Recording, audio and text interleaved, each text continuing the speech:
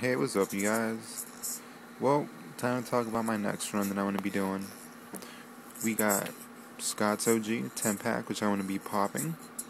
I'm going to be doing a pheno hunt on that. I also have 2 Vortex and 2 Plush Fairy seeds left. I'm going to be popping them as well. Hopefully, I get the Black Cherry Pheno with the Plush Fairy again. And I have a 5 pack of Jack the Ripper, which I'm also going to be doing a pheno hunt. I usually get 3 females out of every 5 pack of TJ seeds that I get. The only one that I didn't get 3 females was actually the Apollo BX. I only got, instead of 3, I only got 2. But anyway, fucking bomb strain regardless.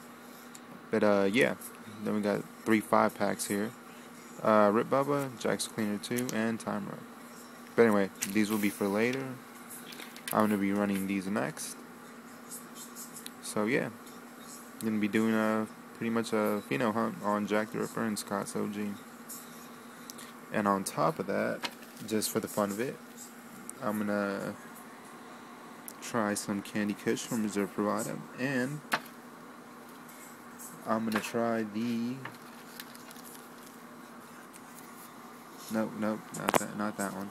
Not that one. Well, by the way, these are just a whole bunch of freebie seeds that I fucking got during the fucking Christmas promotion and whatnot. But, where is it? What am I looking for? So many goddamn seeds. Oh, here we go. The Boss Hog from Cali Connection. Heard good things. You know, haven't actually seen it grown out by anybody yet.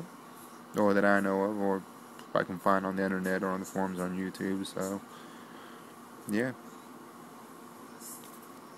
So I'm gonna be running how many? What is it? 1, 2, 3, 4, 5, 6 strains this run. Hopefully, out of the 10 pack, I get at least 6 females. It'll be awesome if I got 10, but I doubt that will happen. But anyway, I'll keep you guys updated and posted.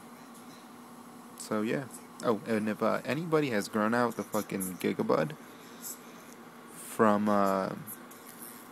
fucking G13's lab, fucking write me a comment on that one, because I don't know, for some reason I just feel like growing that shit out. Anyway. Yeah. Not much to show. Just a whole bunch of seeds. Pretty boring. Alright.